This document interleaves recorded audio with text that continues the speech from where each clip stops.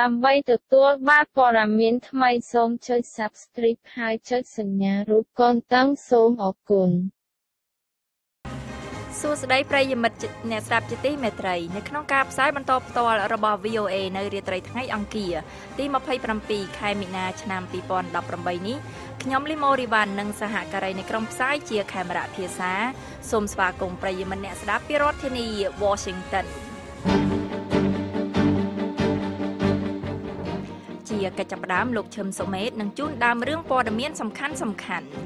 ហរដ្ឋអាមេរិកបណ្ដេញអ្នកការទូតរុស្ស៊ីជាការឆ្លើយតបនឹងការបំពុលអតីតចារបរិសុទ្ធរុស្ស៊ីម្នាក់ក្នុងប្រទេសអង់គ្លេសគេរាយការណ៍ថាគណៈប្រតិភូកូរ៉េខាងជើងកម្រិតខ្ពស់មួយបានទៅបំពេញទស្សនកិច្ចក្នុងទីក្រុងប៉េកាំងប្រជារាស្ត្រក្នុងរដ្ឋរាខាននៃប្រទេសភូមាសម្ដែងកង្វល់អំពីដំណើរការមាតុភូមិនិវត្តន៍នៃពួកជនអំបូររ៉ូហីញ៉ា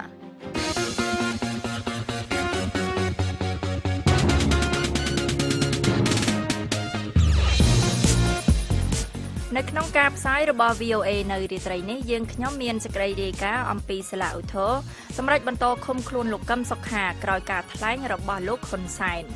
ខ្ញុំបញ្ជាក់តែពីចំណុចនេះទី1គ្មានការចរចាជាមួយពួកក្បត់ជាតិទី2គ្មានការលើកលែងទោសឬបន្ថយទោសឲ្យក្រុមពួកក្បត់ជាតិនេះទេហើយនឹងសេចក្តីរាយការណ៍មួយទៀតអំពីពលរដ្ឋក្នុងសហគមន៍ស្ទឹងអារែងសម្រាប់ចរចាជាមួយអាជ្ញាធរដើម្បីការពារទីស្នាក់ការសហគមន៍លោកអ្នកនាងនឹងបានស្ដាប់សេចក្តីរាយការណ៍ទាំងនេះនិងសេចក្តីរាយការណ៍មួយចំនួនទៀតក្រោយព័ត៌មានអន្តរជាតិដែលផ្សាយផ្ទាល់ដោយលោកឈឹមសូមេតចាសសូមអញ្ជើញលោកសូមេតអរគុណ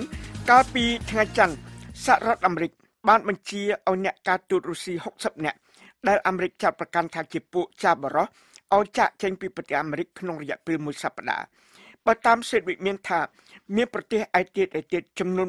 22ដែលមានរួមបញ្ចូលទាំងប្រទេសបារាំងអាល្លឺម៉ង់និងប្រទេសប៉ូឡូញផងក៏បានបណ្ដេញពួកបុគ្គលិកខាងការស៊ើបការសម្ងាត់រុស្ស៊ីទាំងអស់77នាក់ដែរបញ្ជីរបស់សេចក្តីមានមិនមានរួមបញ្ចូលប្រទេសអូស្ត្រាលីទេដែលបានប្រកាសនៅថ្ងៃអង្គារនេះថាខ្លួនបណ្ដេញមន្ត្រីខាងការស៊ើបការសម្ងាត់មិនបានត្រូវប្រកាស2នាក់បើតាមក្រសួងការបរទេសសហរដ្ឋអាមេរិកថាចំណាត់ការនេះរបស់សហរដ្ឋអាមេរិករួមជាមួយការបិទស្ថានកុងស៊ុលរុស្ស៊ីមួយនៅក្នុងប្រទេសអាមេរិកជាការឆ្លើយតបនឹងការរំលោភរបស់រដ្ឋាភិបាលក្រុងម៉ូស្គូលើអនុសញ្ញាស្តីពីអាវុធគីមីនិងការរំលោភលើច្បាប់អន្តរជាតិដែលមានទាក់ទិននឹងការវាយប្រហារដោយសារធាតុ Nerve Agent លើអតីតចារបរិសុទ្ធរុស្ស៊ីម្នាក់និងកូនស្រីរបស់លោកនៅក្នុងប្រទេសអង់គ្លេសពួកបច្ចឹមប្រទេសឯទៀតនិងអង្គការឧត្តមក៏បានបន្ទោសប្រទេសរុស្ស៊ីដែរអំពីការវាយប្រហារដោយសារធាតុគីមីកាលពីថ្ងៃទី4ខែមីនានៅក្នុងទីក្រុង Salisbury មន្ត្រីជាន់ខ្ពស់សហរដ្ឋអាមេរិកម្នាក់ដែលបានពន្យល់អំពីសកម្មភាពរបស់សេដ្ឋមានបាននិយាយថាប្រទេសរុស្ស៊ីបានធ្វើសកម្មភាពនាំឲ្យមានអស្ថិរភាពនិងជាសកម្មភាពកូរឃ្លឿនផងដែរ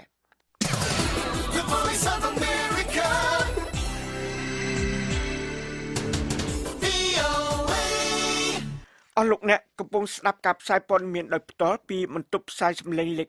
16របស់ VOA ពីរដ្ឋធានី Washington គេរាយការណ៍ថាគណៈប្រតិភូកូរ៉េខាងជើងកម្រិតខ្ពស់មួយ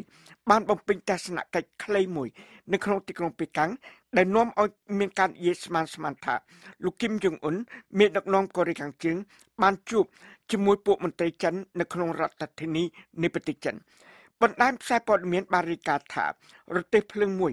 ដែលគេមានជំនឿថាដឹកគណៈប្រតិភូកូរ៉េខាងជើងបានចាក់ចេញពីទីក្រុងប៉េកាំងកាលពីរសៀលថ្ងៃអង្គារនៅពេលមានកិច្ចការពីសន្តិសុខតឹងរ៉ឹងនៅក្នុងរដ្ឋធានីនៃប្រទេសចិនក៏ប៉ុន្តែគេដឹងមិនច្បាស់លាស់ទេថាតើនរណាជិះក្នុងរទេះភ្លើងនេះទេការនិយាយស្មានអំពីអត្តសញ្ញាណនៃភ្ញៀវកូរ៉េខាងជើងនេះបានចាប់ផ្ដើមមានឡើងកាលពីថ្ងៃច័ន្ទនៅក្រោយវីដេអូទូរទស្សន៍ជប៉ុនមួយបានបង្ហាញរូបរទេះភ្លើងចាស់ពណ៌បៃតងមួយបានធ្វើដំណើរមកដល់ទីក្រុងប៉េកាំងបណ្ដាញទូរទស្សន៍ជប៉ុន NTV បាននិយាយថារទេះភ្លើងពណ៌បៃតងនិងលឿងនេះស្រដៀងគ្នានឹងរទេះភ្លើងមួយដែលសពលោកគីមយុងអ៊ីលអតីតមេដឹកនាំកូរ៉េខាងជើងនិងជាឪពុកលោកគីមយុងអ៊ុនបានធ្វើដំណើរ ទៅកាន់ទីក្រុងប៉េកាំងកាលពីឆ្នាំ2011លោកគឹមយុងអ៊ីលជាមន្ត្រីកូរ៉េខាងជើងតែម្នាក់ទៀតដែលធ្លាប់ប្រើរទេះភ្លើងឯកជនដើម្បីធ្វើដំណើរទៅជួបពលមន្ត្រីចិននៅក្នុងទីក្រុងប៉េកាំងទាំងប្រទេសកូរ៉េខាងជើងទាំងប្រទេសចិនមិនបានបញ្ជាក់អំពីសេចក្តីល្អិតល្អន់នៃដំណើរទស្សនកិច្ចដែលបានត្រូវរាយការណ៍នេះទេប្រសិនបើរបាយការណ៍ទាំងនេះនៃបណ្ដាញផ្សាយព័ត៌មានជាការពិតទស្សនកិច្ចមួយដោយមានដឹកនាំកូរ៉េខាងជើងរូបនេះដែលជាទស្សនកិច្ចលើកទី1របស់លោកនៅក្រៅប្រទេស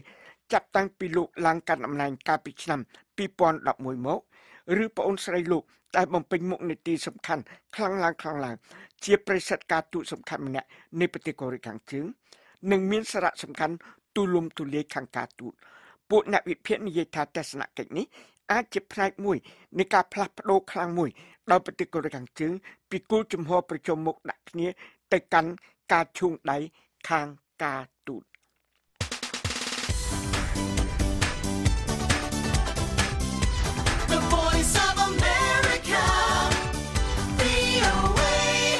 ពួកសមាជិកនៃសហគមន៍អន្តរជាតិនិងពួកជនអម្បូររ៉ូហិញ៉ាដែលបានរត់គេចខ្លួនទៅកាន់ប្រទេសបង់ក្លាដេសមិនមែនជាក្រុមតែមួយគត់ដែលរិះគន់ដល់កម្មវិធីមាតុភូមិនិវត្តន៍ដែលរដ្ឋាភិបាលភូមាគ្រោងនឹងធ្វើទេក្រុមអ្នកស្រុកគោរពព្រះពុទ្ធសាសនានៅក្នុងរដ្ឋរខាញក៏បានសម្ដែងការមិនពេញចិត្តដល់ដំណើរការនេះដែរមានរបាយការណ៍ជាង2ខែមកហើយមានរយៈពេលជាង2ខែមកហើយដែលប្រទេសភូមានិងប្រទេសបង់ក្លាដេសបានចុះហត្ថលេខាលើកិច្ចព្រមព្រៀងមួយដើម្បីចាប់ផ្ដើមបញ្ជូនទៅកាន់ប្រទេសភូមាវិញនៅក្រុមជនអម្បូររ៉ូហិញ៉ាប្រមាណ700,000នាក់ដែលបានរត់គេចខ្លួនចេញពីរដ្ឋរខាញនាប៉ែកខាងជើងនៃប្រទេសភូមានៅក្រៅការបង្ក្រាបយ៉ាងឃោរឃៅដោយក្រមយោធារដ្ឋាភិបាលកាលពីឆ្នាំទៅមិញក៏ប៉ុន្តែដំណើរការនេះនៅតែគាំងដំណើរតទៅទៀត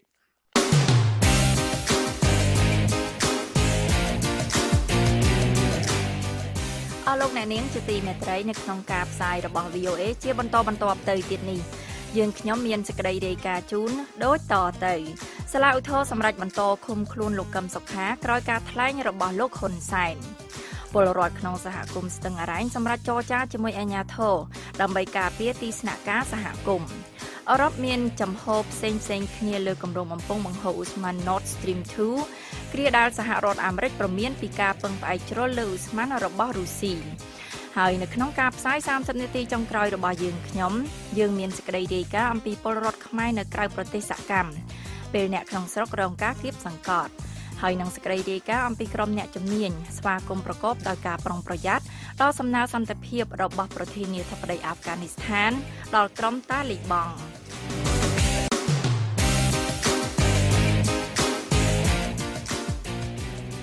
អស់លោកអ្នកនាងកំពុងតែស្ដាប់នឹងទស្សនាការផ្សាយបន្តផ្ទាល់របស់ VOA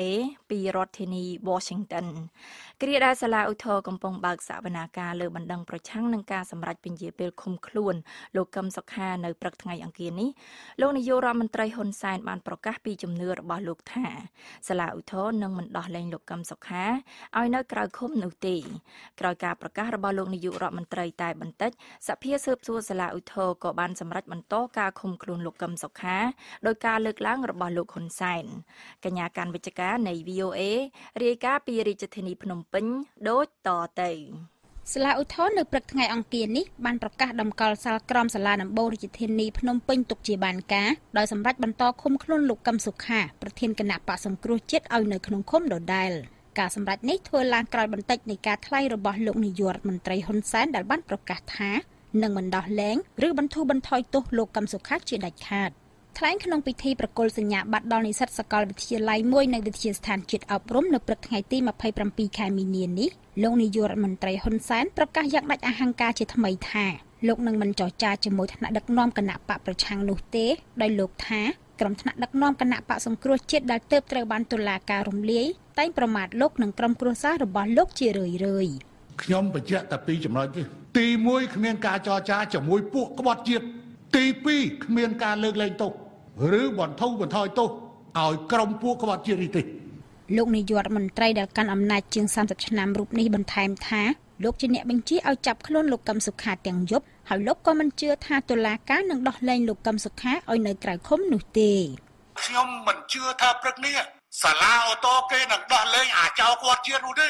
ព្រោះនេះជាអំពើក្បត់ជាតិប៉ុន្តែខ្ញុំគោរពសេចក្តីសម្រេចរបស់តុលាការបើសិនបើតុលាការអនុញ្ញាតឲ្យវានៅក្រៅគុកអាហ្នឹងខ្ញុំក៏មិនដឹងធ្វើម៉េចប៉ុន្តែខ្ញុំមិនជឿទេថាតុលាការនឹងដោះលែងអាមេក្បត់ជាតិនេះទេហើយអ្នកដែលចាប់ខ្លួនដំបូងអ្នកដែលបញ្ជាចាប់ខ្លួនដំបូងគឺហ៊ុនសែនអ្នកបញ្ជាគ្មានអ្នកណាផ្សេងទេបើគ្មានបទវិជាពីហ៊ុនសែនគ្មានអ្នកណាហ៊ានចាប់ទេតែទោសក្បត់ជាតិគឺត្រូវចាប់ទាំងយប់នេះការថ្លែងរបស់លោកនាយករដ្ឋមន្ត្រីហ៊ុនសែនធ្វើឡើងគណៈសភាស៊ើបសួរសាលាឧទ្ធរកំពុងសវនាការលើបណ្ដឹងរបស់លោកកឹមសុខាដែលប្តឹងមិនសុខចិត្តទៅនឹងការសម្រេចរបស់សាលាដំបូងរាជធានីភ្នំពេញដែលបានបន្តឃុំខ្លួនលោកក្រោយការជាប់ឃុំរយៈពេល6ខែបានបញ្ចប់ក្រោយការថ្លែងរបស់លោកនាយករដ្ឋមន្ត្រីបន្តិចសភាស៊ើបសួរសាលាឧទ្ធរបានប្រកាសដំកល់ការសម្រេចបន្តឃុំខ្លួនលោកកឹមសុខាក្នុងពន្ធនាគារដដែលដែលការសម្រេចនោះធ្វើឡើងដោយមិនមានវត្តមានរបស់លោកកឹមសុខាចូលរួមក្នុងសវនាការនោះទេបើទោះបីជាអគ្គព្រះអញ្ញាសាលាឧទ្ធរបានផ្ញើលិខិតទៅប្រធានពន្ធនាគារត្រពាំង plong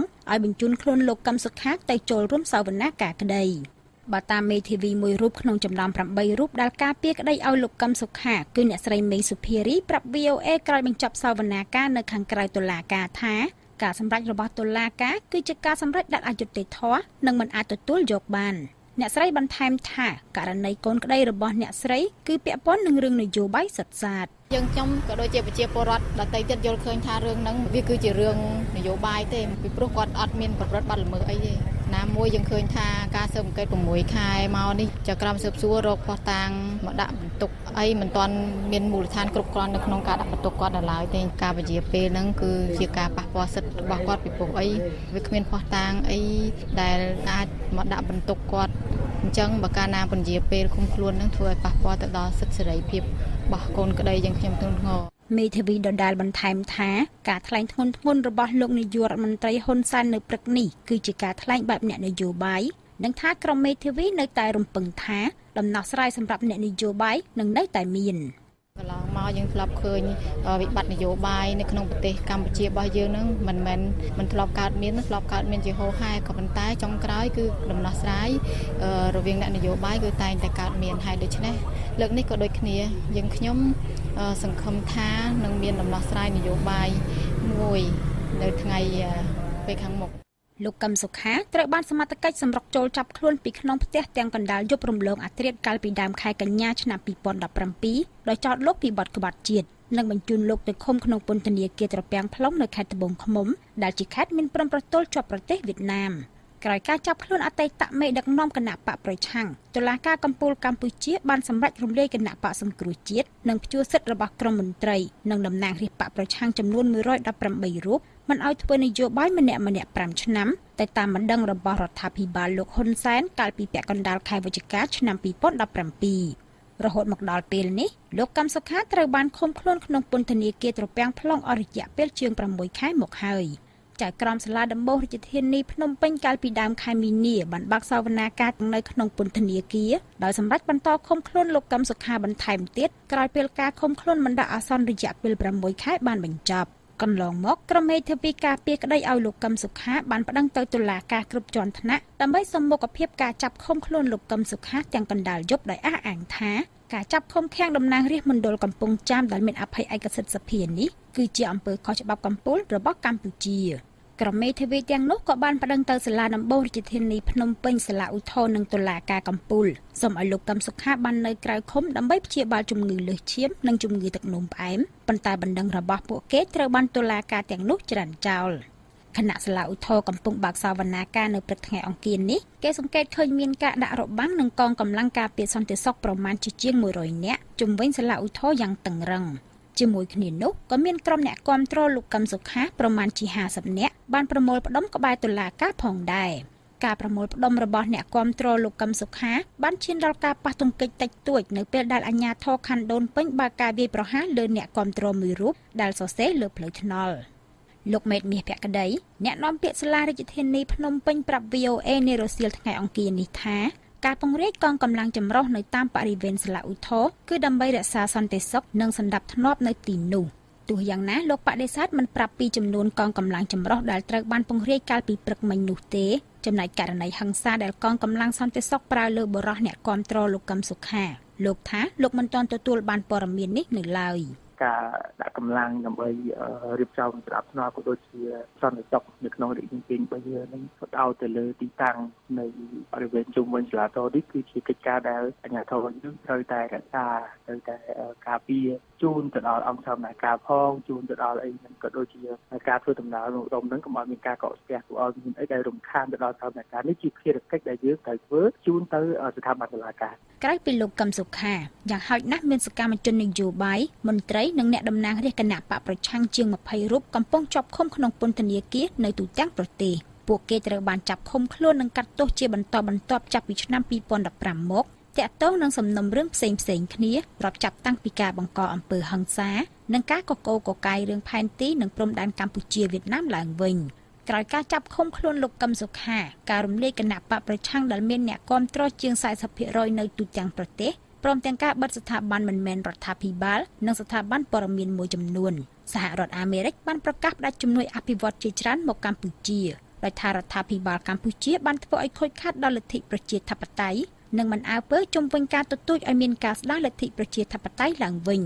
ទាំងសហរដ្ឋអាមេរិកនិងសហភាពអឺរ៉ុបបានប្រកាសដកខ្លួនឈប់គាំទ្រដំណើរការបោះឆ្នោតនៅកម្ពុជាចំណែកសភាអឺរ៉ុបក៏បានចេញសេចក្តីថ្លែងការណ៍មួយដោយបានទទូចឲ្យបណ្ដាប្រទេសនៅសហគមន៍អឺរ៉ុបពន្យាការដាក់ទណ្ឌកម្មប្រឆាំងនឹងរដ្ឋាភិបាលលោកហ៊ុនសែនផងដែររាយការណ៍ពីរាជធានីភ្នំពេញនាងខ្ញុំកាន់វិជ្ជការ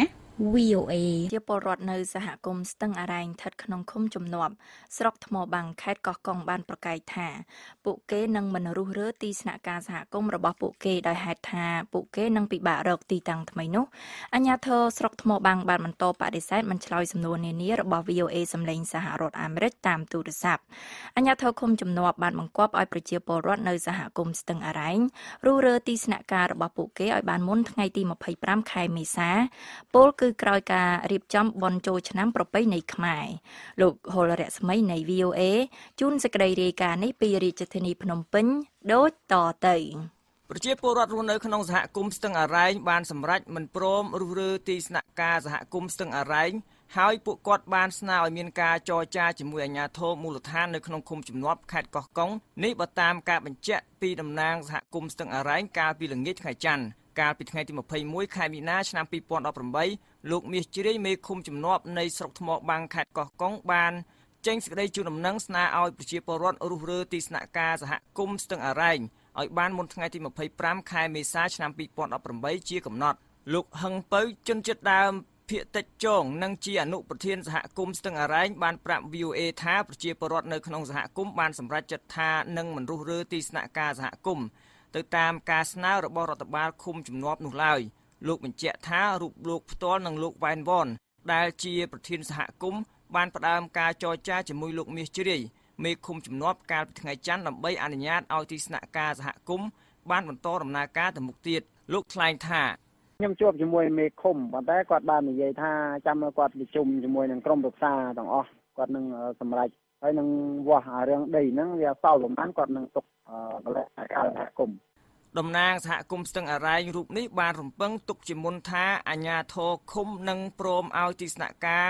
សហគមន៍នេះមានវត្តមានដដែលពីព្រោះដីដែលអាជ្ញាធរបានគ្រោងទុកសង់សាលាឃុំដែលស្ថិតក្នុងទីតាំងតែមួយរបស់ទីស្នាក់ការសហគមន៍នេះមានទំហំធំល្មមសម្រាប់ការសាងសង់សាលាឃុំក្នុងសេចក្តីជូនដំណឹងរបស់រដ្ឋបាលឃុំជំនាប់ចុះថ្ងៃទី21ខែមីនាឆ្នាំ2018ដដែលនោះលោកមាសជ្រាយមេឃុំជំនាប់ក៏ព្រមានចាត់វិធានការផ្លូវច្បាប់ប្រឆាំងនឹងតំណាងសហគមន៍ប្រសិនបើដល់ឧស្សាហវត្តហើយប្រជាពលរដ្ឋនៅក្នុងសហគមន៍មិនព្រមរុះរើទីស្នាក់ការសហគមន៍ស្ទឹងអរ៉ែង VOA ព្យាយាមសុំការអធិប្បាយពីលោកមាសជ្រាយមេឃុំជំនាប់ក្នុងស្រុកថ្មបាំងនៃខេត្តកោះកុងតែមិនទាន់អាចតាក់ទងបានទេចំណែកលោកអនសុធិរិទ្ធអភិបាលស្រុកថ្មបាំងបានបដិសេធមិនផ្ដល់ការអធិប្បាយដោយបានស្នើឲ្យនាយកព័ត៌មានរបស់ VOA ទៅជួបលោកផ្ទាល់នៅសាលាស្រុកដោយសារលោកមិនស្គាល់អត្តសញ្ញាណរបស់អ្នកយកព័ត៌មានរបស់ VOA ហើយថាលោកក៏ពិបាកបញ្យល់តាមទូរស័ព្ទលោកមានប្រសាសន៍ថាបងចង់បានព័ត៌មានច្បាស់បងមកសាលាស្រុកមកដើម្បីខ្ញុំងាយស្រួលបញ្យល់តំបន់អរ៉ែងគឺជាជង្រុកសម្បត្តិធម្មជាតិមហាសាលរបស់កម្ពុជាដែលនៅសេសសល់ចុងក្រោយប្រចាំតំបន់អាស៊ីតំបន់នេះមានទាំងសត្វចម្រុះច្រើនប្រភេទធនធានរ៉ែនិងព្រៃឈើស្តុកស្តម្ភនេះបើយោងតាមការបញ្ជាក់កន្លងមករបស់លោក Alex Gonzalez Davidson ស្ថាបនិកនិងជានាយកអង្គការមេដាធម្មជាតិដែលពេលនេះត្រូវបានលុបឈ្មោះចេញពីបញ្ជីរបស់ក្រសួងមហាផ្ទៃតំបន់អរ៉ែងក៏ជាទីតាំងដែលភ្ញៀវទេសចរអាចធ្វើសកម្មភាពកម្សាន្តតាមរយៈការផ្សងព្រេងក្នុងនោះមានការដើរឡើងភ្នំនិងការដើរក្នុងព្រៃជាដើមនេះបើតាមការបញ្ជាក់របស់លោកសម៉ូរីអនុប្រធានបណ្ដាញយុវជនកម្ពុជាលោកសម៉ូរីបានប្រាប់ VOA កាលពីថ្ងៃសៅរ៍ថាមានហេតុផលជាច្រើនដែលស្ថិតនៅក្រោយគោលបំណងរបស់អាជ្ញាធរមូលដ្ឋានដែលទាមទារឲ្យប្រជាពលរដ្ឋរស់នៅក្នុងឃុំជំនាប់រុះរើទីស្នាក់ការរបស់ពួកគេលោកបញ្ជាក់ថាគម្រោងកសាងទំនប់វារីអគ្គិសនីក្នុងតំបន់អរ៉ែងដែលបានព្យួរទុកអាចជាហេតុផលនៃការស្នើរបស់អាជ្ញាធរឲ្យប្រជាពលរដ្ឋនៅក្នុងសហគមន៍ស្ទឹងអរ៉ែងរុះរើទីស្នាក់ការហើយគម្រោងសហគមន៍ទេសចររបស់អង្គការ Wildlife Alliance ដែលបានបង្កើតនៅទីនោះក៏អាចជាផ្នែកមួយនៃការប៉ុនប៉ងរបស់អាជ្ញាធរឲ្យបញ្ឈប់សកម្មភាពទីស្នាក់ការសហគមន៍ស្ទឹងអរ៉ែងដែលផ្ដល់សេវាដល់ភ្ញៀវទេសចរតែមិនត្រូវបានទទួលស្គាល់ដោយរដ្ឋាភិបាលលោកសម៉ូរីលើកឡើងថាអាជ្ញាធរគួរអនុញ្ញាតឲ្យទីស្នាក់ការរបស់ប្រជាពលរដ្ឋសហគមន៍ស្ទឹងអរ៉ែងបានបន្តប្រតិបត្តិការទៅមុខទៀតហើយថាអាជ្ញាធរអាចសង់សាលាឃុំជំនាប់នៅក្បែរទីស្នាក់ការនោះតែម្ដងដែលអាចនឹងបង្កភាពងាយស្រួលដល់ប្រជាពលរដ្ឋនិងអាជ្ញាធរមានការប្រស្រ័យទាក់ទងគ្នាបានល្អអាជ្ញាធរក៏អាចសាងសង់នៅចិត្តហ្នឹងទៅហើយខ្ញុំគិតថាវាជាឱកាសមួយដែរដែលជំរុញឲ្យមានការផ្សារភ្ជាប់គ្នាពង្រឹងការជជែកគ្នាការសន្ទនាគ្នារវាងសហគមន៍ជាមួយនឹងអាជ្ញាធរដែរអញ្ចឹងណាបាទនៅពេលដែលគាត់មានទីតាំងនៅចិត្តគ្នាយ៉ាងជិះវៀងការសាច់ទឹកដាក់គ្នានាំឲ្យមានការយល់ច្រឡំការឆ្លោះគ្នាកន្លងមកដូចជាមានការចាត់ប្រកាន់ទៅលើសហគមន៍ដែលតវ៉ារឿងទំនប់វារីអគ្គិសនីនឹងជាក្រុមគណៈបព្វប្រឆាំងក្រុមប្រឆាំងលោកសម៉ូរីអះអាងថាអាជ្ញាធរបានហាមឃាត់ប្រជាពលរដ្ឋនៅសហគមន៍ស្ទឹងអរ៉ែងមិនឲ្យទទួលភ្ញៀវទេសចរលើកលែងតែសហគមន៍ទេសចររបស់អង្គការការពារសត្វព្រៃ Wildlife Alliance ដែលត្រូវបានទទួលស្គាល់ដោយអាជ្ញាធរខេត្តលោកហឹងពៅអនុប្រធានសហគមន៍ស្ទឹងអរ៉ែងថ្លែងថាលោកមិនមានយោបល់ចំពោះការយល់ឃើញរបស់ខាងអង្គការការពារសត្វព្រៃយ៉ាងណានោះទេតែអ្វីដែលប្រជាពលរដ្ឋចង់បាននោះគឺរក្សាឲ្យបានទីស្នាក់ការដែលបានកសាងរួចដោយលំបាកនេះលោកត្អូញត្អែថាក្រមប្រជាពលរដ្ឋសហគមន៍ប្រមាណជាង100គ្រួសារមុខនឹងប្រឈមផលវិបាករកទីតាំងថ្មីប្រសិនបើអាជ្ញាធរប្រកាន់ចំហដាច់ខាតឲ្យប្រជាពលរដ្ឋសហគមន៍រុះរើទីស្នាក់ការសហគមន៍ដែលមានទំហំត្រឹម7ម៉ែត្រគុណនឹង12តែប៉ុណ្ណោះលោកនិយាយថាដីដែលអាជ្ញាធរបានគ្រោងទុកសង់សាលាឃុំនោះមានទំហំបណ្ដោយ100ម៉ែត្រគុណនឹងទទឹងប្រមាណ70ម៉ែត្រហើយអាជ្ញាធរចង់សង់សាលាឃុំក្នុងទំហំផ្ទៃក្រឡាជាង30ម៉ែត្រតែប៉ុណ្ណោះ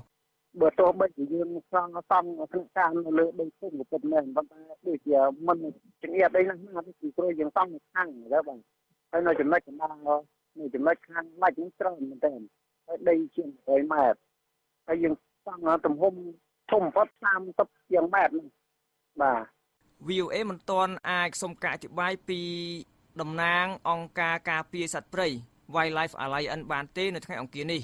តំបន់អរ៉ែងគឺជាទីតាំងដែលធ្លាប់មានបញ្ហាចម្រូងចម្រាសទាក់ទិនគម្រោងសង់ទំនប់វារីអគ្គិសនីដោយក្រុមហ៊ុនចិនហើយតំណាងសហគមន៍នេះមួយរូបធ្លាប់ត្រូវបានអាជ្ញាធរមានសមត្ថកិច្ចចាប់ដាក់ក្នុងពន្ធនាគារដោយចោទថាពាក់ព័ន្ធនឹងបទល្មើសព្រៃឈើ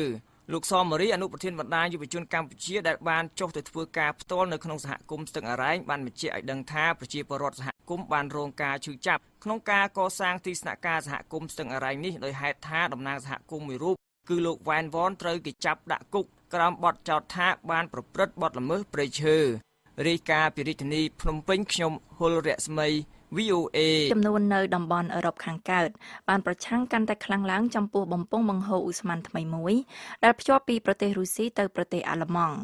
គម្រោងបំពង់បង្ហូរឧស្ម័ន Nord Stream 2នឹងនាំយកឧស្ម័នពីរុស្ស៊ីដោយផ្ទាល់ទៅដល់អឺរ៉ុបខាងកើតក៏ប៉ុន្តែអ្នករិះគន់និយាយថាវានឹងបង្កើនការពឹងផ្អែកខ្លាំងលើប្រទេសរុស្ស៊ីនិងធ្វើឲ្យក្រុមហ៊ុនថាមពលរបស់រដ្ឋរុស្ស៊ីកាន់តែមានទៅនៅពេលដែលរដ្ឋាភិបាលក្រុងមូស្គូរងការចោទប្រកាន់លើការធ្វើឲ្យមានគ្រោះថ្នាក់សន្តិសុខក្នុងទ្វីបអឺរ៉ុបលោក Henry Richwell នៃ VOA រាយការណ៍អំពីរឿងនេះពីទីក្រុងឡុងហើយអ្នកស្រីស៊ូពេជ្រចិន្តាជួនសេចក្តីប្រែសម្រួលដូចតទៅបំពង់បង្ហូរឧស្ម័ន Nord Stream 2មានប្រវែង 1225 គីឡូម៉ែត្រនិងមានតម្លៃ $11,000 លានបំពង់នេះភ្ជាប់ប្រទេសរុស្ស៊ីទៅប្រទេសអាល្លឺម៉ង់ដោយឆ្លងកាត់បាតសមុទ្របាល់ទិក គម្រោងបំពង់បង្ហូរឧស្ម័ន Nord Stream 2 នឹងត្រូវបញ្ចប់រួចរាល់នៅឆ្នាំក្រោយវាជាគម្រោងឯកជនមួយដែលគាំទ្រដោយក្រុមហ៊ុនថាមពលយក្សដូចជាក្រុមហ៊ុន Shell និងក្រុមហ៊ុន Gazprom ដែលគ្រប់គ្រងដោយរដ្ឋរុស្ស៊ីប៉ុន្តែគម្រោងនេះក៏មានការគាំទ្រខ្លាំងពីរដ្ឋាភិបាលក្រុងប៊ែកឡាំងនិងរដ្ឋាភិបាលក្រុងមូស្គូផងដែរប្រធានាធិបតីរុស្ស៊ីលោក Vladimir Putin បាននិយាយជាភាសារុស្ស៊ីថា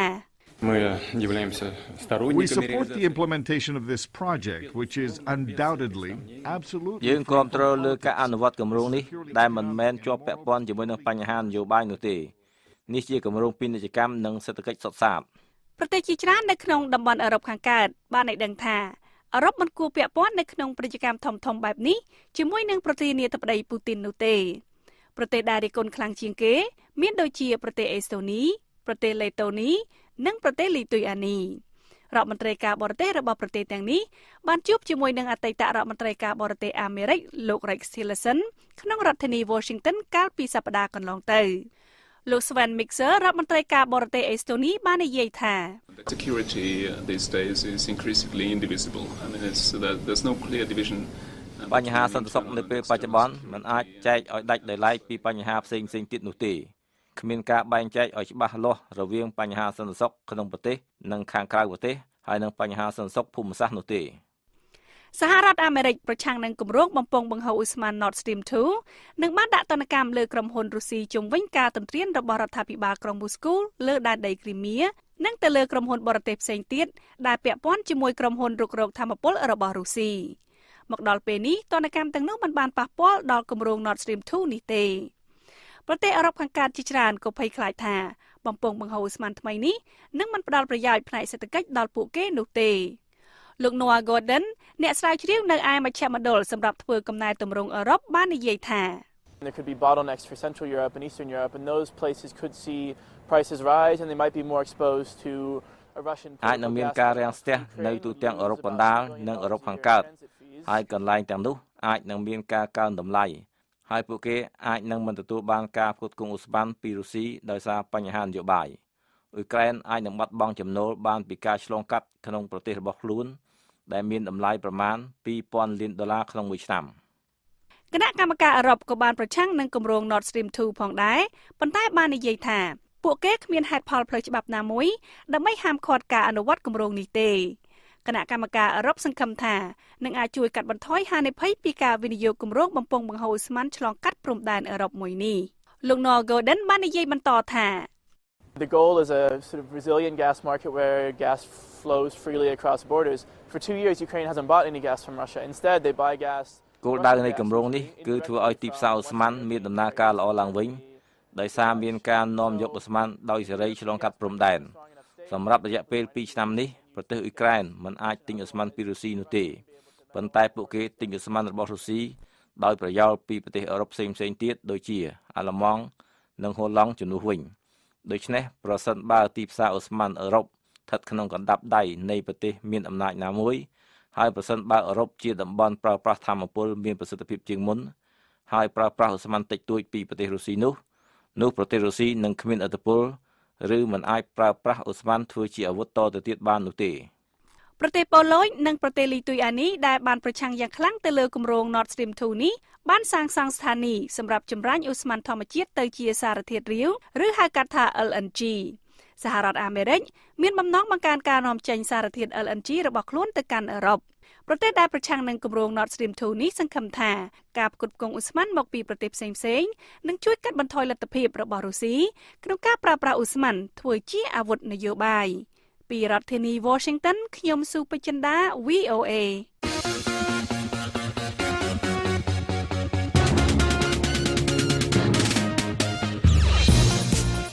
អរលោកអ្នកនាងជាទីមេត្រីនៅក្នុងការផ្សាយ30នាទីចុងក្រោយជាបន្ត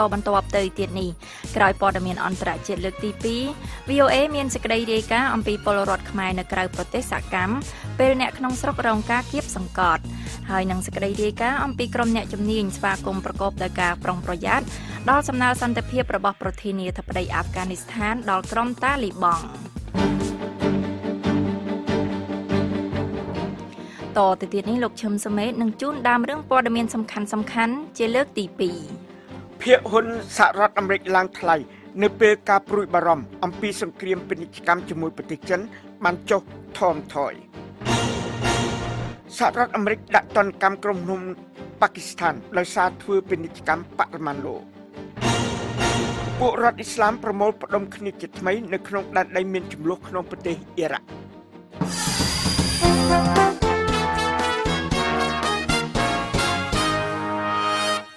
តទៅទៀតនេះលោកឈឹមសុមេតនឹងជួនព័ត៌មានទាំងស្រុងសូមអញ្ជើញលោកសុមេតចា៎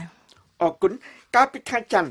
ភាគហ៊ុនសហរដ្ឋអាមេរិកបានឡើងថ្លៃនៅពេលមានការធូរស្រាលនៃការព្រួយបារម្ភស្ដីពីសង្គ្រាមពាណិជ្ជកម្មពេញទំហឹងជាមួយប្រទេសចិនអំពីកំណើនពន្ធដារ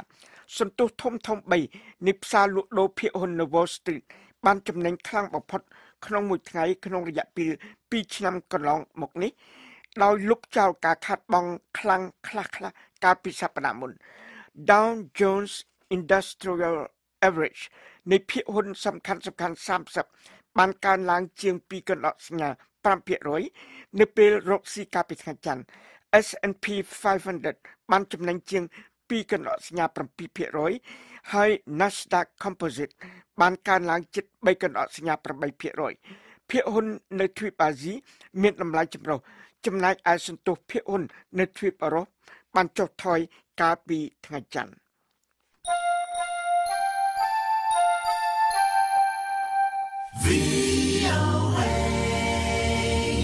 សហរដ្ឋអាមេរិកដាក់កំហិតការដាក់ទណ្ឌកម្មលើក្រុមហ៊ុនប៉ាគីស្ថាន7ដោយសារមានចំណងតាក់ទងជាមួយពាណិជ្ជកម្មបរិមាណលោកការិយាល័យឧស្សាហកម្មនិងសន្តិសុខហៅកាត់ថា BIC នៃក្រសួងពាណិជ្ជកម្មសហរដ្ឋអាមេរិកបានដាក់ក្រុមហ៊ុន23គឺមានក្រុមហ៊ុន15មកពីប្រទេសស៊ូដង់ក្រុមហ៊ុន1មកពីប្រទេសសិង្ហបុរីបន្ថែមលើក្រុមហ៊ុន7មកពីប្រទេសប៉ាគីស្ថានគឺបញ្ជីឯកភាពរបស់ខ្លួនដែលភាសាអង់គ្លេសហៅថា Entity List បញ្ជីឯកភាពមានឈ្មោះក្រុមហ៊ុនដែលសហរដ្ឋអាមេរិកកត់សម្គាល់ថាបានធ្វើសកម្មភាពផ្ទុយនឹងសន្តិសុខជាតិឬផលប្រយោជន៍ខាងគោលនយោបាយការបរទេសរបស់សហរដ្ឋអាមេរិកនេះបើតាមគេហទំព័ររបស់ការិយាល័យ BIC ក្រុមហ៊ុនមានឈ្មោះក្នុងបញ្ជីនេះត្រូវការឲ្យមានអាជ្ញាប័ណ្ណពិសេសដើម្បីប្រកបអាជីវកម្មនៅក្នុងប្រទេសអាមេរិកអ្នកនាំពាក្យម្នាក់នៃក្រសួងការបរទេសសហរដ្ឋអាមេរិកបាននិយាយប្រាប់ VOA ថាជាទៀងទាត់សហរដ្ឋអាមេរិកបន្ថែមអង្គភាពក្នុងបញ្ជីនេះ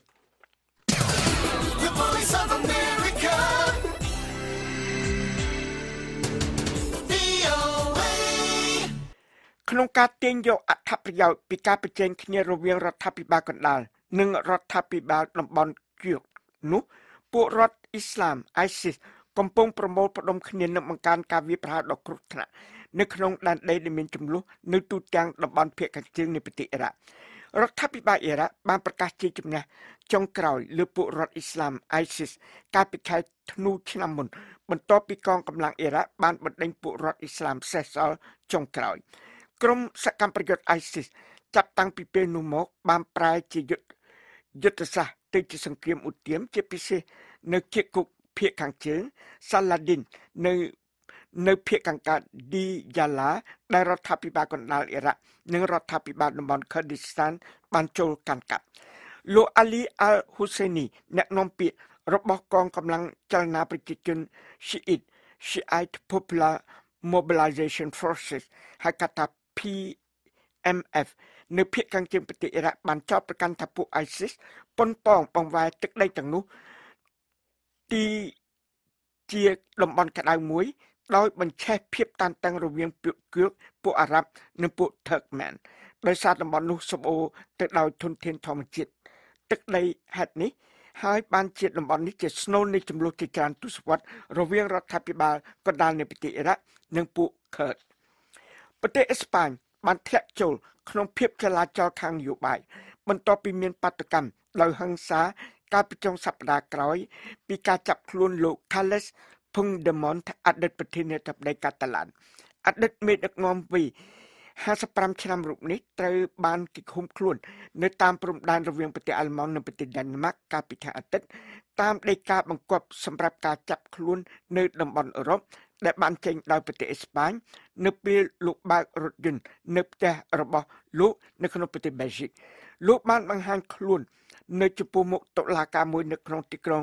Neumünster ប្រទេសអាល្លឺម៉ង់កាលពីថ្ងៃច័ន្ទក្នុងសវនាការបឋមនៅមុនការសម្រេចលើការធ្វើបច្ចុប្បន្នរូបលោកភុនដេម៉ុនបានប្រកាសឯករាជ្យបន្ទាប់ពីតំបន់កណ្ដាលស្វយ័តកាតាឡូញ៉ាបានបោះឆ្នោតយ៉ាងលើសលប់ចង់បានឯករាជ្យនៅក្នុងការធ្វើប្រជាមតិកាលពីឆ្នាំមុនតែទោះបីជាយ៉ាងណាក្តីចំនួនអ្នកទៅបោះឆ្នោតមានមិនដល់ 50% ទេ Direct from Washington The Voice of America VOA សហគមន៍ខ្មែរនៅបរទេសបានបញ្ចេញការតវ៉ាដោយចំហចំពោះស្ថានភាពនយោបាយក្នុងប្រទេសកម្ពុជាដែលកាន់តែអាក្រក់ឡើងក្នុងខណៈពេលដែលជនរួមជាតិរបស់ពួកគេនៅក្នុងប្រទេសរងការគៀបសង្កត់មិនហ៊ានបញ្ចេញមតិពីរដ្ឋធានី Washington លោកម៉ែនកឹមសេងនៃ VOA ជូនសេចក្តីរាយការណ៍នេះដូចតទៅ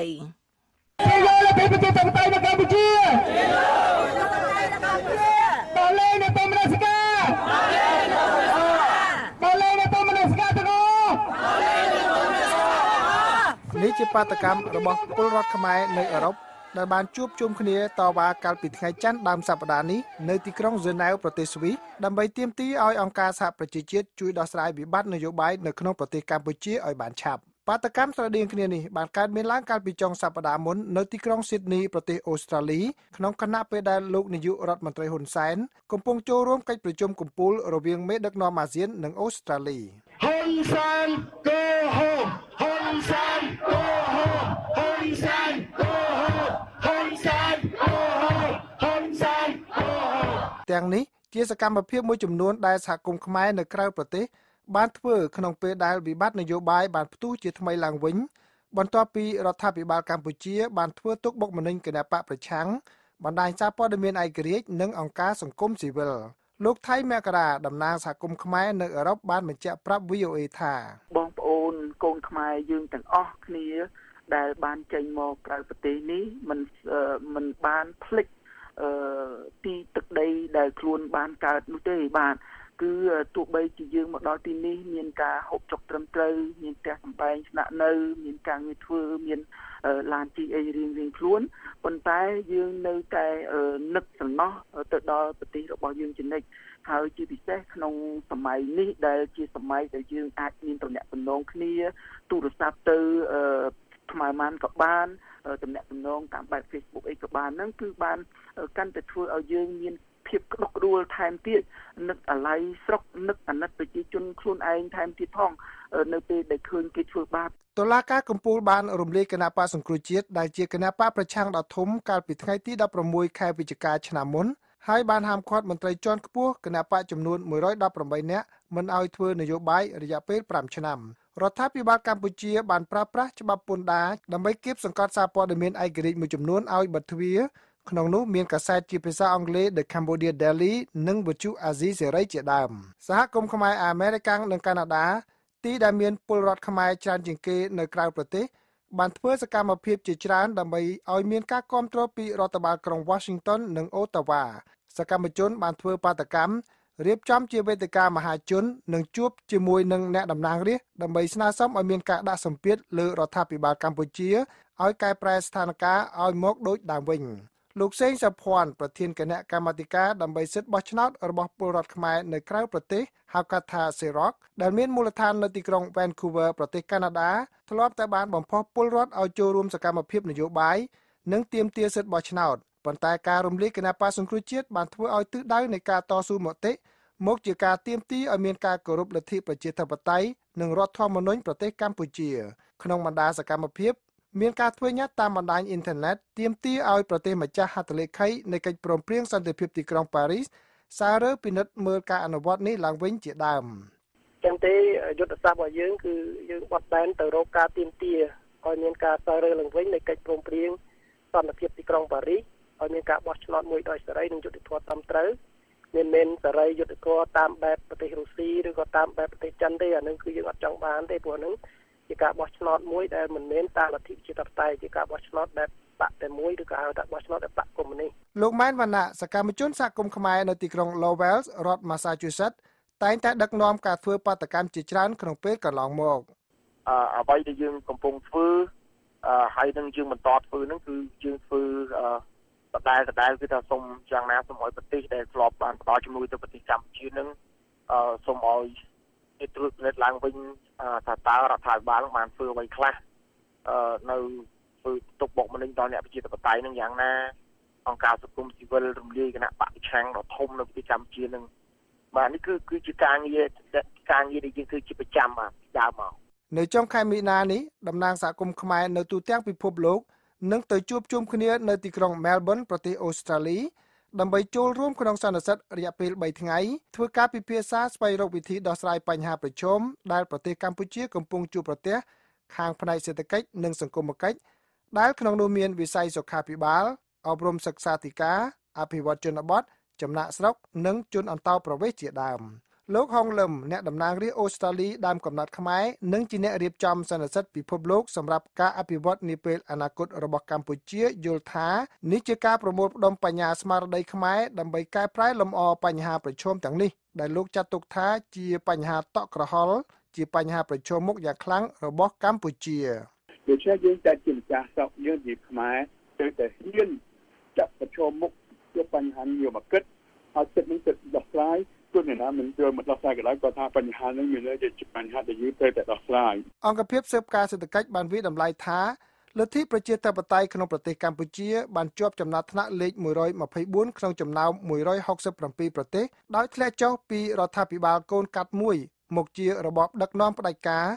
ដោយសារបានរំលាយគណៈបកសង្គ្រោះជាតិដែលជាដៃគូប្រកួតដ៏ធំមួយរបស់គណៈបកកាន់អំណាចអ្នកនយោបាយគណៈបកប្រឆាំងមួយចំនួនបានរត់ភៀសខ្លួនមកនៅក្រៅប្រទេសដើម្បីគេចចេញពីការធ្វើទុកបុកម្នេញនិងបន្តសកម្មភាពនយោបាយក្នុងគណៈពេលដែលសហការីរបស់ពួកគេមួយចំនួនបន្តស្នាក់នៅក្នុងប្រទេសប៉ុន្តែមិនបានធ្វើសកម្មភាពនយោបាយធំដុំអ្វីទេលោកកូចាន់លីអ្នកវិភាគឯករាជ្យនៅរដ្ឋ Maryland បានបញ្ជាក់ថាភាពសកម្មរបស់សហគមន៍ខ្មែរនៅក្រៅប្រទេសគឺជាក្តីសង្ឃឹមមួយក្នុងគណៈពេលដែលពលរដ្ឋខ្មែរនៅក្នុងប្រទេសទទួលរងការគៀបសង្កត់ហើយមិនអាចធ្វើសកម្មភាពបានទូលំទូលាយនេះជាចម្បាំងតាមផ្លូវសន្តិភាពតាមផ្លូវអហិង្សាដែលប្រជាពលរដ្ឋខ្មែរយើងចង់ធ្វើនៅក្រៅប្រទេសនេះបញ្ហាដែលគួរឲ្យព្រួយបារម្ភត្រង់ដែលថាអ្វីដែលរាជរដ្ឋាភិបាលប្រទេសកម្ពុជាធ្វើគេនៅតែធ្វើគេមិនស្ដាប់តាមការសុំតាមការទាមទាររបស់ប្រជាពលរដ្ឋខ្មែរនៅក្នុងប្រទេសនិងនៅក្រៅប្រទេសលោកចាន់លីបន្ថែមថាស្ថានភាពនៅប្រទេសកម្ពុជាថ្មីបើគ្មានសង្គ្រាមប្រដាប់អាវុធមែនប៉ុន្តែវាមានទំហំធំជាងសង្គ្រាមដែលកើតមាននៅបណ្ដាប្រទេសមួយចំនួននៅមជ្ឈិមបូព៌ាប្រទេសហើយទាមទារឲ្យគ្រប់ភាគីចូលរួមដោះស្រាយគឺមិនមែនតែសហគមន៍នៅក្រៅប្រទេសនោះទេខ្ញុំយល់ឃើញថាអ្នកនៅក្នុងស្រុកក៏មានប្រយោជន៍ពីព្រោះថាភ្លើងឆេះនៅស្រុកខ្មែរនោះហើយយើងបាច់ទឹកពីស្រុកក្រៅស្រុកអាមេរិកស្រុកអូស្ត្រាលីអាល្លឺម៉ង់កាណាដាបារាំងវាអត់ទៅដល់ស្រុកខ្មែរទេអាហ្នឹងបើសិនជាអ្នកក្រៅចង់ជួយវាតតែមានអ្នកនៅក្នុងស្រុកហ្នឹងជួយខ្លួនឯងផងហើយអ្នកក្នុងស្រុកហ្នឹងគ្មានកម្លាំងពលំគ្មានធនធានអ្វីគ្រប់សពបែបយ៉ាងត្រូវការជំនួយពីអ្នកក្រៅស្រុកឲ្យជួយអង្រួនទាមទារមហាអំណាចផ្សេងៗឲ្យគេជួយសង្គ្រោះជួយការពារអ្នកនៅក្នុងស្រុករបស់យើងទើបអ្នកនៅក្នុងស្រុកហ្នឹងងើបរួចពីការបាក់ស្បាតហើយទាមទារយកសិទ្ធិសេរីភាពក្នុងការបម្រើប្រទេសជាតិក្នុងការការពារប្រទេសជាតិរបស់ខ្លួនបាទប្រទេសកម្ពុជាក្រុងនឹងរៀបចំការបោះឆ្នោតជាតិនៅថ្ងៃទី29ខែកក្កដាឆ្នាំនេះសហគមន៍អន្តរជាតិបានស្នើសុំឲ្យរៀបចំការបោះឆ្នោតមួយដែលសេរីនិងយុត្តិធម៌ដោយត្រូវមានវត្តមានគណៈបកប្រឆាំងនិងដោះលែងមេដឹកនាំរបស់ពួកគេជាដើមលោកថៃមករាដែលជាតំណាងសហគមន៍ខ្មែរនៅអឺរ៉ុបបានបញ្ជាក់ថាពេលវេលាកាន់តែខ្លីណាស់ហើយសម្រាប់រៀបចំការបោះឆ្នោតតាមស្តង់ដារដែលអន្តរជាតិអាចទទួលស្គាល់បានហើយលោកនឹងដឹកនាំបាតកម្មថ្មីមួយទៀតនៅទីក្រុងប៉ារីសប្រទេសបារាំងនៅខែក្រោយឥឡូវនេះពេលវេលាកាន់តែខើចទៅហើយសម្រាប់អាណត្តិបោះឆ្នោតនឹងមកដល់ថ្ងៃទី29ខែកក្កដា2018នេះបងប្អូនខ្មែរយើងមានការព្រួយបារម្ភជាខ្លាំងនៅការដែលរបបប្រជាធិបតេយ្យនិងការគោរពសិទ្ធិមនុស្សធ្លាក់ចុះនៅប្រទេសខ្មែរយើងនឹងបន្តដំណើររបស់យើងទៀតធ្វើ ធ្វើបន្តទៀតរហូតទៅដល់អ្វីគ្រប់យ៉ាងហ្នឹងត្រឡប់មករកដើមវិញហើយប្រទេសយើងបានក្លាយទៅជាប្រទេសអ្នកប្រកាន់ប្រជាធិបតេយ្យនិងការគោរពសិទ្ធិមនុស្សយ៉ាងពិតប្រាកដសកម្មជនមើលឃើញថាការតស៊ូផ្លូវការទូតនៅក្រៅប្រទេសត្រូវការភាពអត់ធ្មត់និងចំណាយពេលវេលាយូរព្រោះជាការទទូចស្នើសុំឲ្យប្រទេសមហាអំណាចធ្វើតាមការចង់បានគឺមិនមែនជាការបង្គាប់បញ្ជានោះទេលោកម៉ែនវណ្ណៈមកពីទីក្រុង Lowell រដ្ឋ Massachusetts បានផ្ដល់ជាឧទាហរណ៍ថា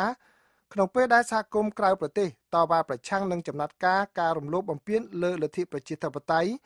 ដែលប្រព្រឹត្តដោយរដ្ឋាភិបាលកម្ពុជាប៉ុន្តែក្នុងសប្តាហ៍កន្លងទៅនេះរដ្ឋាភិបាលអូស្ត្រាលីបែរជាបានអញ្ជើញមេដឹកនាំអាស៊ានមកជួបប្រជុំកំពូលនៅទីក្រុង Sydney ដោយក្នុងនោះមានលោកនាយករដ្ឋមន្ត្រីហ៊ុនសែនហើយអូស្ត្រាលីថែមទាំងបានសន្យាផ្ដល់ថវិកាជំនួយអភិវឌ្ឍចំនួន$68 លានទៀតផងជារឿងមួយដែលយើងមើលឃើញថាសម្ពាធការទូតរបស់អន្តរជាតិនឹងមិនទាន់មានប្រសិទ្ធភាពនៅឡើយទេហើយយើងមានការទទូចយ៉ាងមើងម៉ាត់ថាសូមឲ្យពិនិត្យពិចារណាឡើងវិញសូមកុំឲ្យបដែតបដោយកុំឲ្យលទ្ធិជាតិតែនៅប្រទេសកម្ពុជានឹងស្លាប់បាត់បង់ជីវិតដោយសារតែប្រទេសអន្តរជាតិមួយចំនួនដែលជាប្រទេសហត្ថលេខីនឹងignore មិនអើពើពីទង្វើរបស់រដ្ឋាភិបាលយ៉ាងណាក៏ដោយសម្ពាធអន្តរជាតិក៏មានជាបន្តបន្ទាប់ផងដែរកាលពីថ្ងៃប្រហ័សក្រុមប្រទេសចំនួន45ដែលដឹកនាំមុខដោយប្រទេសនូវែលសេឡង់បានចេញសេចក្តីថ្លែងការណ៍រួមថ្កោលទោសទង្វើរបស់រដ្ឋាភិបាលមកលើគណៈបកប្រឆាំងនិងសង្គមស៊ីវិលក្រុមប្រឹក្សាសហគមន៍អឺរ៉ុបបានស្នើឲ្យកម្ពុជាគោរពតាមស្មារតីនៃកិច្ចព្រមព្រៀងសន្តិភាពទីក្រុងប៉ារីសនិងលទ្ធផលឆ្នោតក្នុងពេលកន្លងមកហើយបានព្រមានពីលទ្ធភាពនៃការកាត់ផ្តាច់ឋានៈអនុគ្រោះពន្ធដែលកម្ពុជាទទួលបានពីទីផ្សារដ៏ធំនៅទីនោះសហរដ្ឋអាមេរិកបានដាក់ទណ្ឌកម្មទិដ្ឋាការលើមន្ត្រីជាន់ខ្ពស់រដ្ឋាភិបាលកម្ពុជាហើយកាលពីដើមខែកុម្ភៈសមាជិកព្រឹទ្ធសភាអាមេរិកដ៏មានឥទ្ធិពលចំនួន5នាក់បានស្នើឡើងនៅសេចក្តីព្រាងច្បាប់ស្តីពីការទទួលខុសត្រូវរបស់កម្ពុជានិងការធ្វើឲ្យការវិនិយោគត្រឡប់ដូចដើមវិញហៅកាត់ថា Carry Act ដែលនឹងដាក់ទណ្ឌកម្មបន្ថែមជាច្រើនដល់រដ្ឋាភិបាលកម្ពុជាផងដែរលោក Dick Durbin សមាជិកព្រឹទ្ធសភាសហរដ្ឋអាមេរិកនិងជាអ្នកចូលរួមស្នើសេចក្តីព្រាងច្បាប់ Carry Act បានប្រាប់ដល់សមាជិកសហគមន៍ខ្មែរនៅទីក្រុង Chicago រដ្ឋ Illinois កាលពីពាក់កណ្ដាលខែមីនាថានេះជាមធ្យោបាយមួយដើម្បីដាក់សម្ពាធឲ្យរដ្ឋាភិបាលលោកហ៊ុនសែនបដូរគោលនយោបាយលោកបានបន្ថែមថាសហរដ្ឋអាមេរិកមានយន្តការច្រើនទៀតដែលអាចដាក់សម្ពាធលើកម្ពុជាបាន But I would say if we do not get a response from this, we should take this up at the United Nations to gather more nations around the world supporting us. ប៉ុន្តែបើមិនទទួលការឆ្លើយតបទៀតយើងនឹងយកករណីនេះទៅអង្គការសហប្រជាជាតិដើម្បីប្រមូលផ្ដុំប្រទេសនៅលើពិភពលោកឲ្យចូលរួមការគាំទ្រយើងប្រសិនបើនៅតែមិនមានប្រសិទ្ធភាពគឺឈានទៅដល់ការដាក់ទណ្ឌកម្មលើពាណិជ្ជកម្មនិងទំនាក់ទំនងនៃប្រទេសទាំងពីរវិធានការទាំងនេះជៀសផុតពីសង្គ្រាមនិងយោធាប៉ុន្តែនៅតែដាក់សម្ពាធលើរដ្ឋាភិបាលកម្ពុជាកិច្ចខិតខំប្រឹងប្រែងអន្តរជាតិដែលគាំទ្រដោយអង្គការសហប្រជាជាតិបាននាំមកនូវការបង្រួបបង្រួមជាតិមួយដល់ប្រទេសកម្ពុជាតាមរយៈការបោះឆ្នោតឆ្នាំ1993និងបង្កើតបាននូវរដ្ឋធម្មនុញ្ញមួយដែលមានលក្ខណៈប្រជាធិបតេយ្យ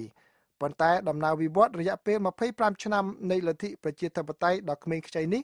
នៅតែតម្រូវឲ្យសហគមន៍ខ្មែរក្រៅប្រទេសបន្តទាមទារមិនទាន់ឈប់ឈរនៅឡើយរាយការណ៍ពីរដ្ឋធានី Washington ខ្ញុំម៉ែនកឹមសេង VOA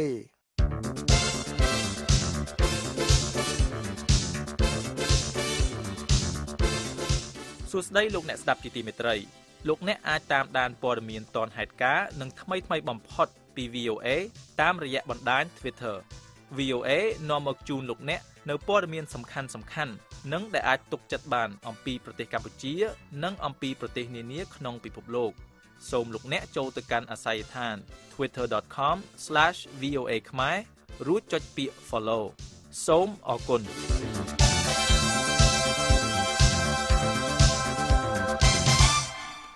ប្រធានាធិបតីអាហ្វហ្គានីស្ថានលោក Ashraf Ghani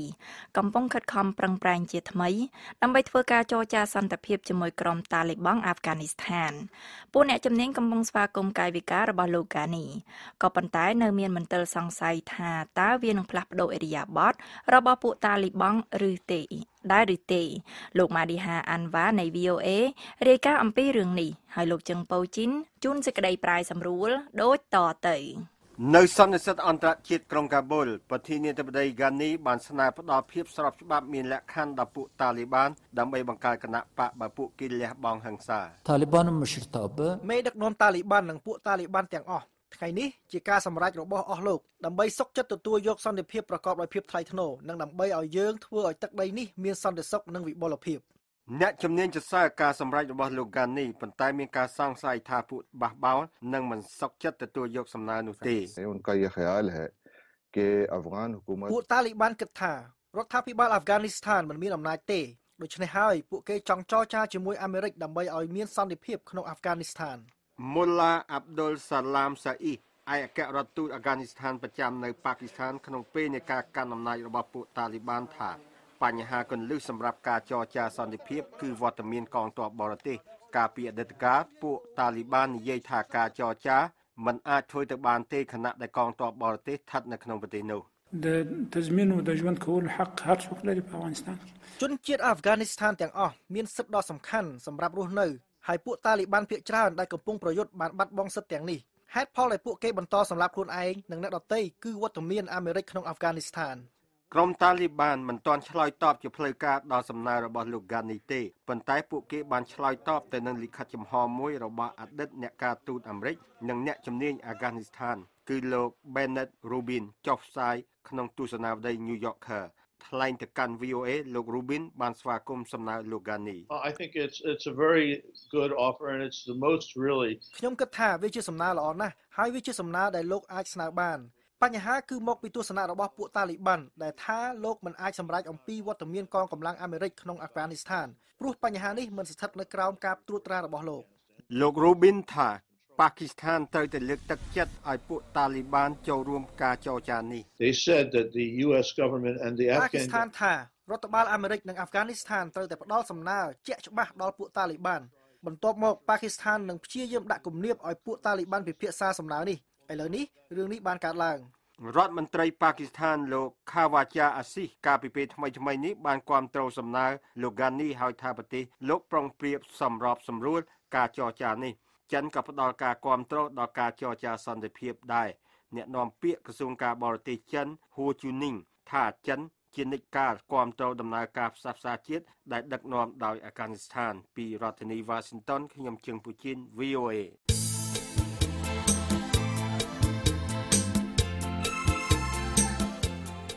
អស់លោកអ្នកនាងជាទីមេត្រីនៅក្នុងការផ្សាយរបស់ VOA នៅព្រឹកស្អែកនេះពីម៉ោង 5 ដល់ម៉ោង 5:30 នាទីសូមលោកអ្នកនាងរងចាំស្ដាប់សេចក្តីរាយការណ៍ព័ត៌មានថ្មីៗពីប្រទេសកម្ពុជាពីតំបន់អាស៊ីនិងពីជុំវិញពិភពលោក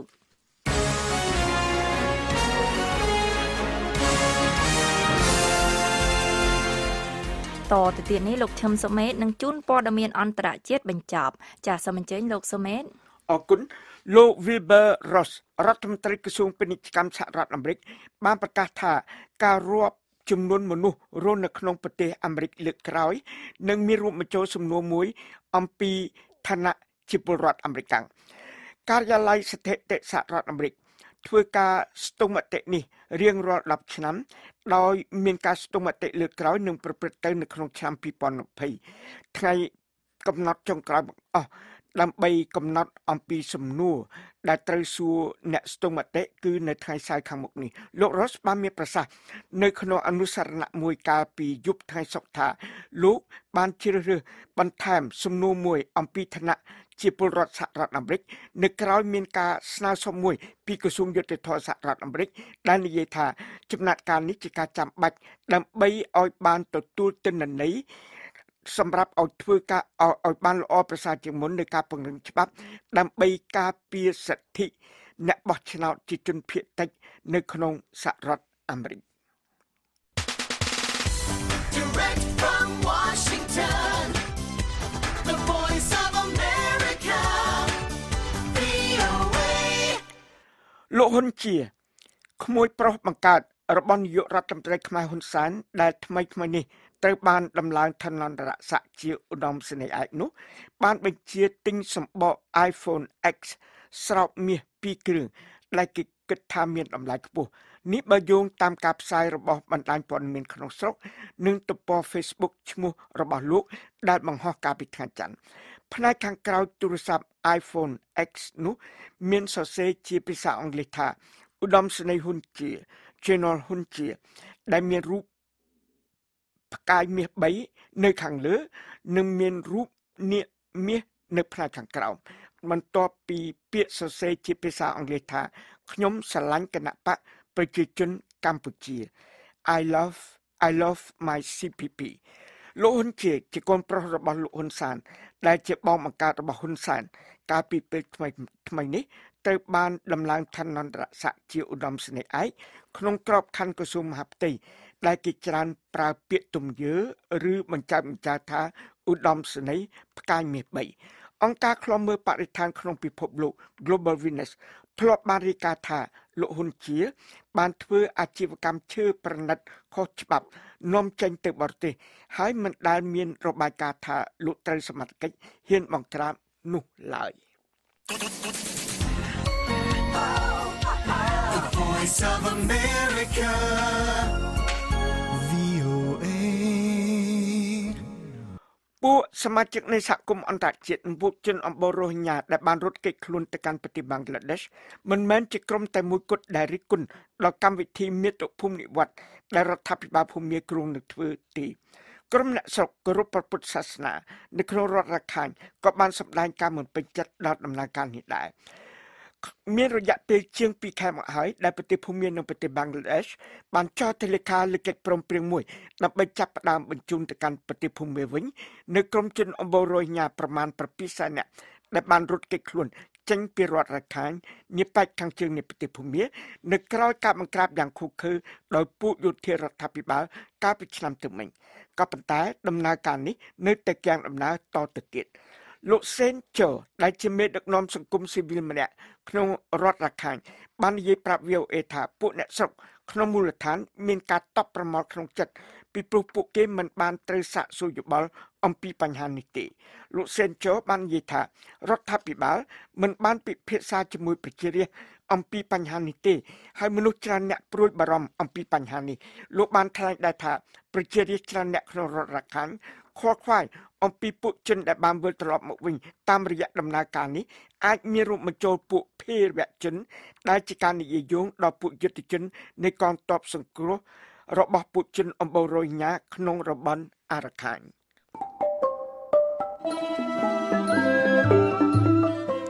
កម្មវិធីផ្សាយរបស់ VOA នៅវេលាយប់នេះចាប់តែត្រឹមនេះក៏ប៉ុន្តែលោកអ្នកនាងនៅអាចស្ដាប់ឬអានព័ត៌មានរបស់ VOA ឡើងវិញបានតាមរយៈគេហទំព័ររបស់យើងដែលមានអាសយដ្ឋាន khmer.voanews.com ហើយនឹងទស្សនាវីដេអូតាមទំព័រ Facebook ដែលមានអាសយដ្ឋាន facebook.com/voa khmer